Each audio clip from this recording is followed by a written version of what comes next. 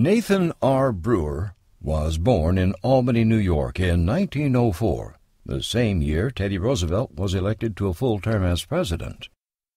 He received his Ph.D. from the University of Chicago in 1936 and a D.V.M. from Michigan State in 1938. In 1977, he was bestowed with an honorary degree from the Chicago College of Osteopathy.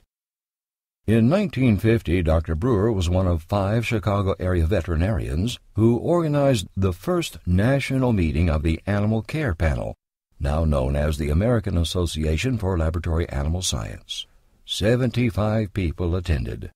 Dr. Brewer was elected first president of the Animal Care Panel, a position he held for 5 years. One of Dr. Brewer's lasting contributions to the field was pioneering the concept of a dedicated veterinarian managing the care and welfare of laboratory animals.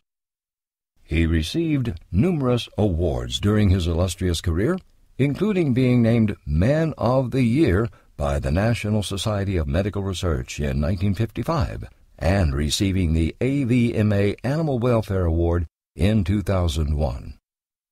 Dr. Brewer retired from the University of Chicago in 1969 and spent the next 40 years consulting, pursuing his interests in the morphophysiological differences among animals, and participating in various professional societies.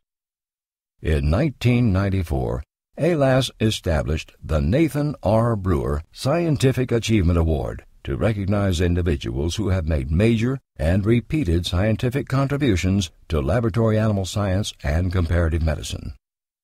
Dr. Brewer attended many of the AALAS national meetings with his wife Jean over the years.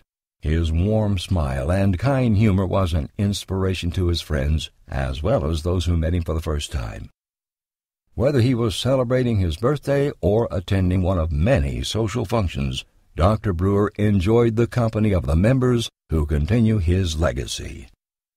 AALAS thanks you, Dr. Brewer, for a lifetime of dedication.